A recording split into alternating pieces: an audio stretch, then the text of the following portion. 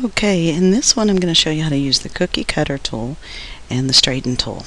I'm going to use a different picture for the cookie cutter. There we go. This is the cookie cutter tool, not to be confused with this one here, which is the custom shapes tool. Anyway, click on the cookie cutter tool. In the options, pick the shape that you want from the list. If you don't see anything you like, look and see if you have it set for all or just for a certain thing. If you select all, then you will get a bigger list to choose from. And I think I'll just go with something simple like this one. Click and drag, and that's what it does. It cuts away everything except for what's inside the shape. I'm going to cancel out of this and do it again. Pick me a different shape. Go with the spiral.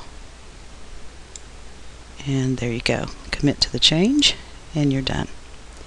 Now for the straighten tool, what this does is it lets you draw a horizontal or vertical line to straighten your picture. If I do this, it straightens it up like that. I'm going to do undo, and Control Z on your keyboard is a quick way to do undo, and I use it a lot. Anyway, so then using the straightening tool, if I do a horizontal line, that's what it'll do.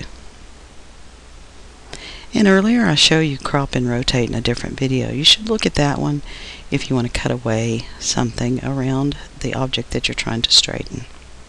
Thank you.